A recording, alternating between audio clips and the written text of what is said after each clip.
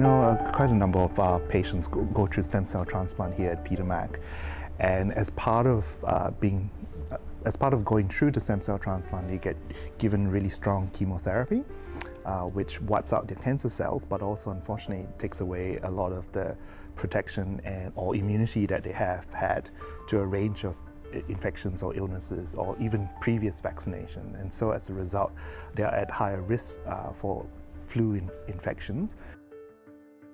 So this is a study that we've sort of developed together with our partners at the WHO Influenza Center at the Doherty Institute, which is in the precinct.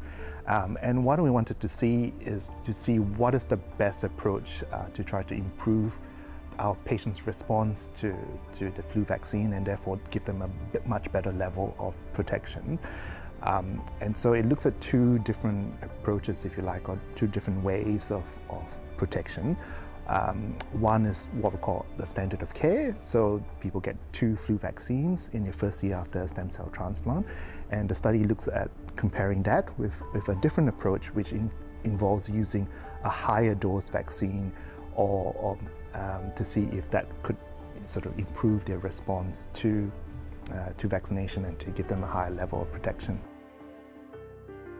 So the higher dose vaccine is basically the same flu vaccine that we normally give to patients, except that it contains 4 times as much, if you like, antigens or the part of the flu vaccine that stimulates protection. But hopefully by having more so-called antigens in the vaccine, we hope to produce a much better response from the immune system, from the patient's immune system.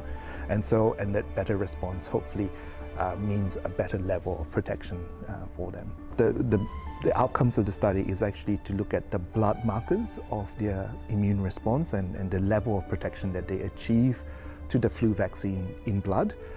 That sometimes can be quite different to whether they turn out to be fully protected against clinical infection with influenza, but that's often, based on lots of studies, that's often the best test that we go with to make sure that our patients are protected.